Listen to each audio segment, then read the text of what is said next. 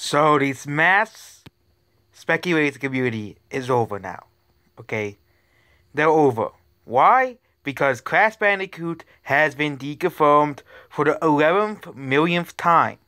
I've been saying that Crash is not guaranteed with Smash Bros. They all got angry and I said Crash will be in Smash, will not be in Smash Ultimate.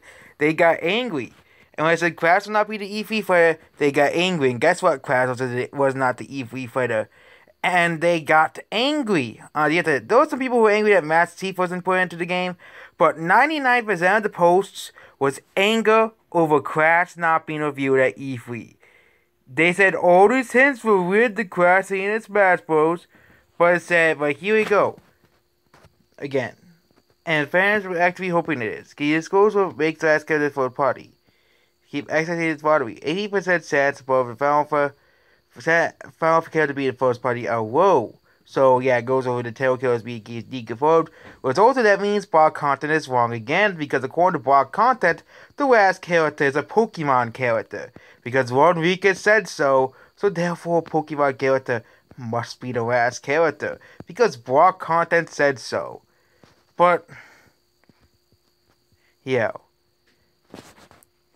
And the ender ends up names as being minus Sora and minus, of course, Crash Bandicoot are all on the table because we know Crash is not going to be in the game. Okay, Doomslayer and Master Chief, that could happen, but Crash Bandicoot, nope. Nope, but yep, the title killers are apparently deconfirmed. But again, who really knows? Again, this guy is not 100% accurate.